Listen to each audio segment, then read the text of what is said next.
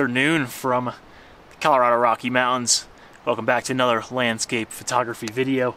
And I'm really excited today because I feel like the summer hiking and backpacking season has officially begun here in Colorado. Enough of the snow has melted and all the roads are open, so now we can go up to some higher elevations and do some awesome photography and hiking. And today I'm heading up to a pretty cool high altitude alpine mountain lake called Fancy Lake, which I think sits somewhere around 11,000 feet above sea level. So we're gonna head up there and hopefully get some photos. I actually photographed up this lake. The last time I did would have been end of September, early October of 2019. And you know, I just didn't get the photo I was looking to get. So I did get a kind of a cool photo, but not the one I was looking to get. So I'm heading back up, trying to get a photo that I have in mind of this lake that I want to capture today.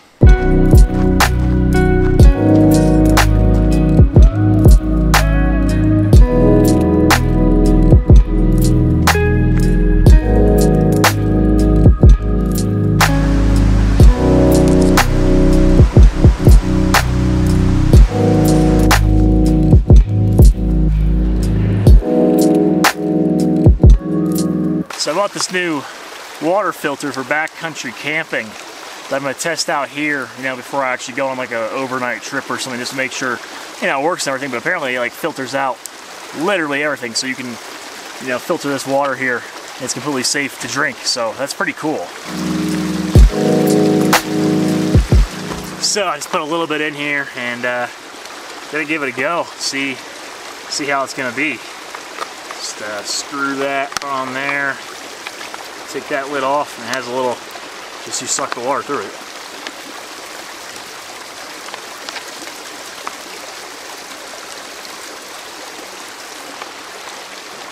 Yeah, I mean, it obviously tastes great. It's like fresh snowmelt water right out of the mountains.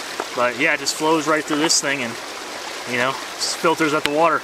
Apparently, it filters out like 99.99% of all bacteria, so that's pretty awesome. I always have water when I'm out doing some awesome landscape photography in the beautiful mountains here.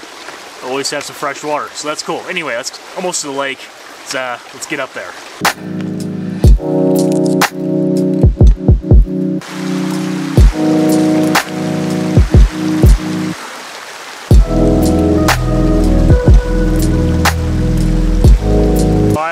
Down below the basin the lake sits in, but I decided to stop here and shoot this waterfall here first, which is kind of cool.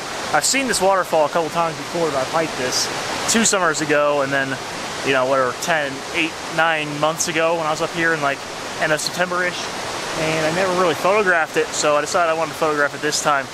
And it's pretty cool, you know, probably an alright photo, so I'll pop that one up on the screen for you.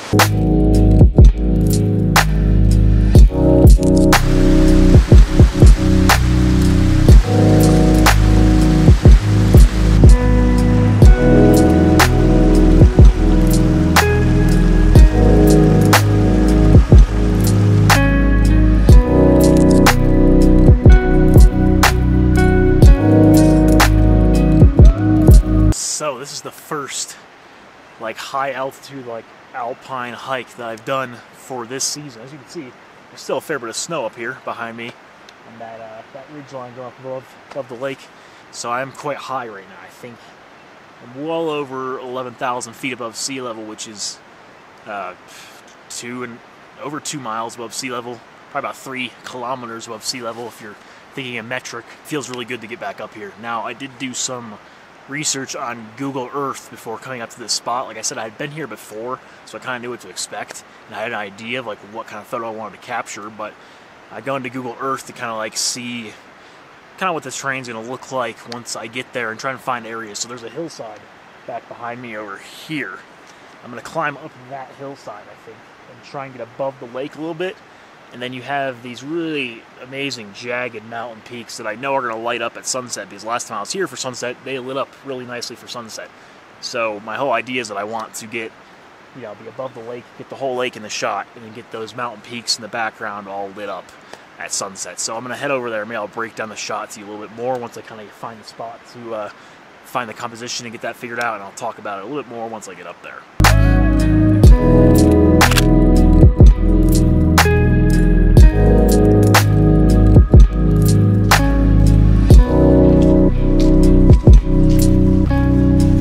hiked all the way up that hill. The lake is way down there, and you got these amazing, amazing peaks back here. They're just so beautiful. So I've just been kind of doing some practice shots, just testing out some compositions, what it's going to look like, and just really waiting for the sun to drop a bit more. Now the sun's actually setting back here behind this ridge, so that means that these peaks over here are going to get lit up by the sun when it sets, slightly underexposing the foreground here, so the sky and everything won't be blown out. Don't want to really blow out the highlights too much. I find that generally when you're editing in Lightroom on a raw file, it's easier to, you can hold more detail in the shadows if you underexpose them compared to the highlights. It's like if the highlights are blown out, it's harder to bring the detail out, but if the shadows are underexposed, it's a bit easier to bring that detail out of the shadows once you go into Lightroom and start editing the photos. So that's normally what I'll do if I don't want to blow out the sky. Then I'll just kind of underexpose the shadows because I know I can just bring those up and all the detail will be there.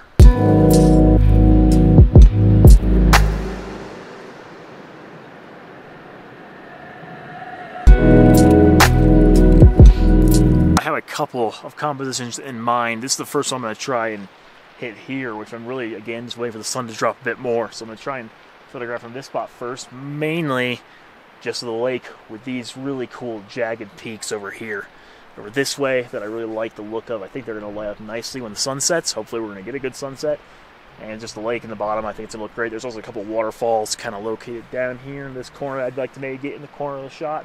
The side of the shot would be kind of cool. Also on my way up here, I walked past a couple little like ponds that were kind of like connected to the lake. It got a really nice reflection of those mountain peaks in them, so I might hit this spot first, then head down there and shoot that spot on the way out, and then I'll head down afterwards. So I have like two main compositions in mind that I want to try out for sunset, and I think they're going to turn out pretty cool as long as the light cooperates, which I think it might. It's looking pretty promising. So just gonna sit here, have a snack, and just wait for the sun to drop a bit more. This is the spot up here. This is the vantage point that I wanted to shoot from. I wanted to get the whole basin here, the lake down there, and these peaks up here.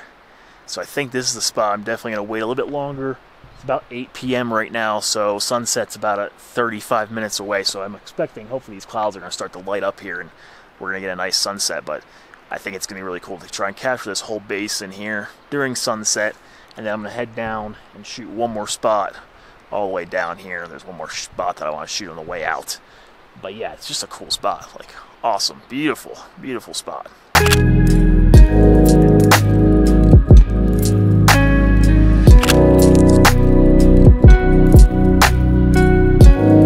This right here behind me is the final shot of the day. I'm shooting this in the foreground, this pond here in the foreground that reflect these peaks off of.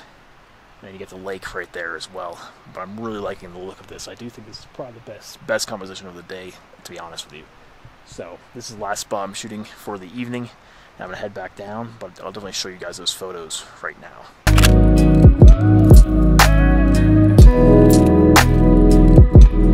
Yeah, I look kind of weird with this headlamp on, but it's sun setting right now. It's going to get dark, so also I need to be able to see hiking down in the dark. So headlamp, it's a really good thing to have if you're out here hiking, especially if it's going to be dark. But yeah, I think I have some cool photos right there at the end, which I'm quite happy with, at least looking at them on camera. But what a beautiful lake, getting up here for the first time, shooting some alpine lakes here in the beautiful Colorado Rocky Mountains. But yeah, thanks for watching, and subscribe if you like to my channel below if you want to see more videos about landscape photography. And also follow me on Instagram at envision_adventure, and go check my website envisionadventure.net, where I post all of my photos and blog posts about my photography adventures like this one. So thanks for watching, and I'll see you guys in the next video.